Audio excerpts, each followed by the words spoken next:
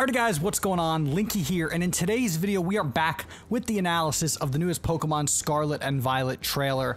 Today we're going to be looking at the potential gyms that might have been shown off in the trailer, and some of the interesting tidbits that we might have learned about them here, even though we haven't gotten a ton. Let's jump right into things.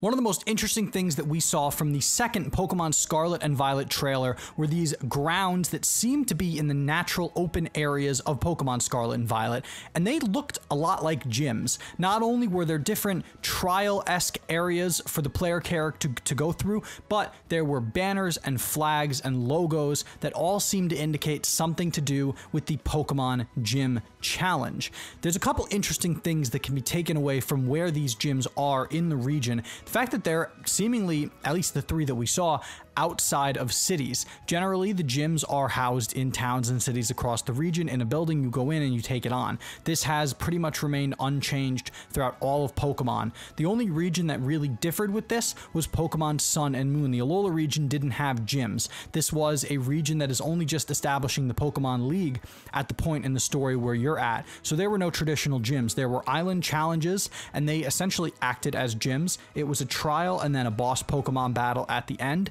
and you did these on all of the various Alolan islands. They were outside of cities and towns. They were on mountains and volcanoes and in forests. It was a really nice change of pace for the Pokemon franchise, but since Sun and Moon, they have gone back to the traditional gym structure, albeit if you ignore Pokemon Legends Arceus, which is also a bit of a caveat. But it appears that these are traditional mainline Pokemon games, and one would think there's going to be a gym challenge of some sort. So the fact that these gyms seem to be in the outside areas and not specifically centered in towns and cities, I think says a lot. I think the biggest bit that we're learning here is that everything in these games is centered on these big natural open areas. That was the big theme of the trailer. The multiplayer exploration, trading and battling with friends. We saw the rival out in the open. We saw the mobile Pokemon centers, the gas stations, out in the open. In the first trailer, we did see towns and cities, so we know they're going to be there, but perhaps they will ultimately serve a bit of a different purpose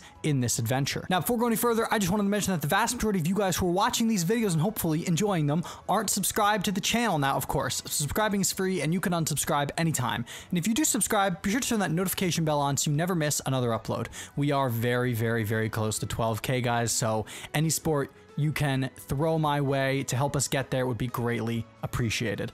Let's get right back into the discussion. I think the most interesting part about these parts of the trailer is the logo that we saw in one of them. This is the same logo that I talked about in a previous video, maybe teasing some sort of sea travel in Pokemon Scarlet and Violet, but it is also located right here on this battlefield. We saw three different environments for battles. One was a big tower, Pokemon, it gave me strong Pokemon Coliseum XD Gale of Darkness vibes. It looks as if it's going to be something you're going to have to scale. The other two, the one that was more interesting to me was the fire type one, we can guess, that had racing flags. There's been a lot of guesses and speculation about what the theme of Pokemon Scarlet and Violet is going to be, and one of those themes that people are speculating about is travel, specifically bikes, air travel, sea travel, all of these different things. Not only do the designs of the legendaries seem to hint at some sort of traveling theme, but as does the entire theming of the region. So to incorporate this theme into the gym challenge itself is probably something that they would think about doing. But what does it mean that these gyms are outside in the open world and not specifically centered in cities? Maybe you still have to go city by city to take on the gym challenge, and maybe gyms are still tied to a person who resides in each of the towns littered across this region, but you have to go out into the open environments in order to actually take it on. This is a bit of an Orange Islands vibe. In the Orange Islands, there were towns and cities littered about the archipelago that Ash and his friends visited, but you had to go out into the ocean, onto beaches, climb mountains in order to actually get all of the Orange Island quote-unquote badges of the time, and then Ash could eventually enter the tournament. So having to go to these towns and cities to get the ability to go about this gym challenge and then heading out into the open, maybe with your friends, maybe there's some multiplayer components with gyms for the first time, and taking on these gym challenges is probably going to be the route they go. And the biggest reason that I think for this is just the overall push for multiplayer. You want to incorporate every single one of your features into a bigger multiplayer experience. One of the concerns that I've seen thrown about in the community is that this game is going to be too multiplayer, that a lot of people love Pokemon for its solo adventure, something you can play on your own and experience on your own. And I'm genuinely not really concerned that they're going to mess that up. I don't think the Pokemon Company has forgotten that their history is of a single player adventure with multiplayer components. I think they're trying to make multiplayer a more accessible and usable feature, incorporating gyms and the open area and trading and battling into your everyday playing experience is a way to do it. But I think the game is going to be perfectly playable as your own singular person as well. I don't think they're going to make this into a multiplayer necessary game. I can't see it. Pokemon has always had to walk that fine line of locking features behind multiplayer connectivity, whether it's special trade evolutions or items from the other game. They've done this in the past, but they've always managed to still make the game decently accessible. So if they're incorporating multiplayer and this open world environment into the gyms themselves, I'm perfectly content with saying and trying to tell you guys that it's still going to be a solo experience. Gyms that are multiplayer and in the open world environment could be interesting. They would have to scale differently. The gyms would have to be at a different difficulty, I think, if you're taking them on with multiple people as opposed to just one.